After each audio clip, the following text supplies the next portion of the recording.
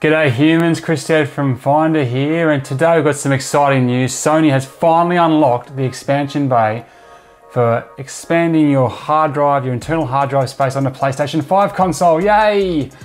It's been a long wait, especially for those of us who like Call of Duty, which takes up pretty much the entire, or at least a third of the internal storage on this thing. Being able to expand is going to be great for gamers who want to have more than just a handful of games on their console at any one time and be able to play them. Now, I've just finished writing a comparison article on the best SSDs available for the PlayStation 5, which is on the finder.com.au website. Look, I'm going to refer to that article a bit during this, so make sure you click the link below and jump on and take a look, because you're going to see all my data there and a comparison of all the cards that I'm going to talk about. Now, these are the little beauties that you need. Look at the size of it. Can you believe it's 4 terabytes of space on that one? That's the FireCuda 530 there. I've got these three in at the moment, which I'm going to be reviewing in greater detail in the future. But when I went through and kind of looked at all the SSDs that were PS5 compatible that are available in the Australian market, as of the day that they unlocked the launch of the expansion bay, I found 28 cards from 11 different manufacturers. So there's a fair bit of choice there. And look, comparing them at this point is reasonably challenging, given that we've only just got access to them and we don't really know how they're going to behave in the PlayStation 5. However, I did do a comparison of all the stats behind them, which you can compare on that article I was talking to before. And I did a bit of analysis there, and there's two ways I kind of approached it, just to kind of get a quick snapshot of what might be the best value for money.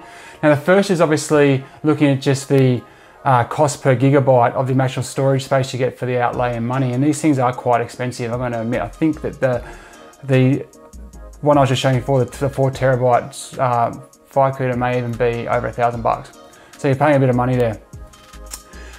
What I compared them for when I did the gigabytes per cost is that I found that the top one was actually the Data XPG S70 Blade.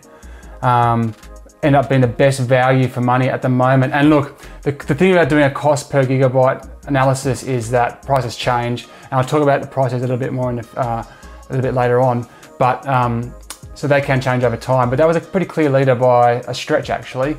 And we also saw the Crucials, the Sabrents doing quite well, performing quite well, and even one of the Samsungs, the 2 gigabyte Samsung, proved quite good in terms of the cost per gigabyte.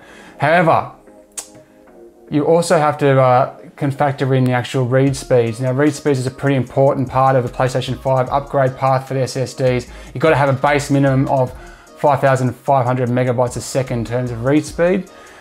Most of these puppies can go up to 7,000, even slightly above 7,000, so they're pretty good. But I did an analysis where I looked at the read speeds of every single one of these drives, and I also looked at the write speeds, the difference between the two, so how close the write speed is to the read speed.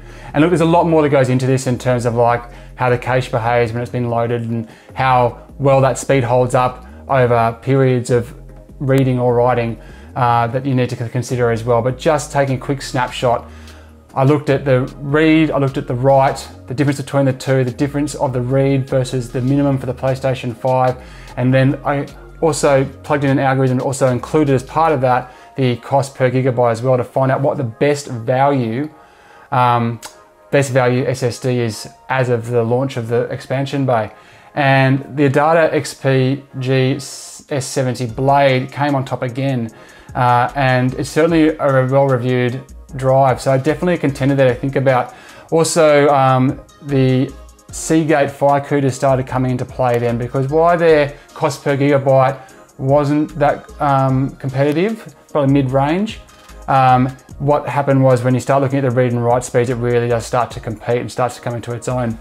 And I've got all 28 cards listed on the website, so definitely click on that article and you can examine all of them and take your own takeaway from all the raw data when it's right there presented in front of you. But there are some other things you also need to consider. Heatsink's the big one. So some of these, for example, we can see here, we've got the 980 Pro from Samsung, and that has no heatsink, whereas the FireCuda and the WD Black here both have heatsinks. Now, you need a heatsink for it to be able to work, and that heatsink can't be more than, I think it's 11 mils in height as well. So On that list that I've talked to you about on the website, I list which ones come with heatsinks and which ones don't come with heatsinks. If you get one without a heatsink, you can buy a heatsink and mount one. It's not impossible. And there are some options that I've provided where there is a heatsink already, but it's too big. So you're gonna have to take it off and get another heatsink and put it on. In my opinion, that's a lot of fuss and a lot of hassle. I'd be just shooting for one that does have a heatsink. But you know, if you've already got one, for some reason you bought it for your PC or you bought it too early, because I feel like the need for a heatsink was quite a late announcement from Sony, not just to consumers, but also to the manufacturers. I think a few of them were caught out by surprise there. So that is why we're seeing some without heatsinks. Now, I also want to give you a couple of tips when you're buying, especially here in Australia, and it's probably like this elsewhere in the world, but obviously we were in the middle of COVID at the moment, and there's been lots of stock supply shortages on a range of technology. And we're seeing some stock shortages here in Australia. So while I've done this comparison based on the recommended retail price where I could, I've seen prices both below but also above that when I've been examining different prices across the likes of Amazon and eBay and our local PC retailers, our PC hardware retailers here in Australia.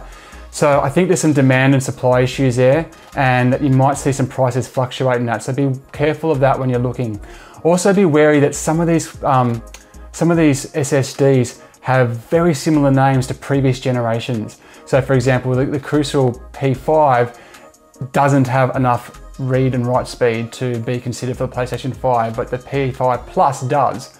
And when you're looking at it when it's on a shop front and it's got NVMe M.2 Gen 4 X4 SSD and a gigabyte, that's a lot to take in, and it's very easy to lose that plus. So if you think you found a card that's listed at a better price, just double check, because chances are you might be looking at a Gen 3 instead of a Gen 4, and the read speed is just not going to be there and it's not going to work. So be careful of that.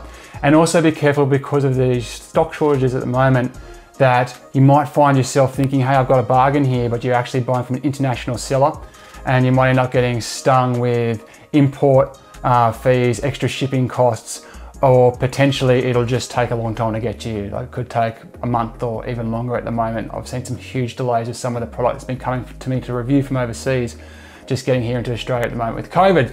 So those are some tips on how, the buying process. Like I said, make sure you head over to finder.com.au. You can check out the entire table with all the information for the 28 cards that are available at the launch of the PlayStation 5.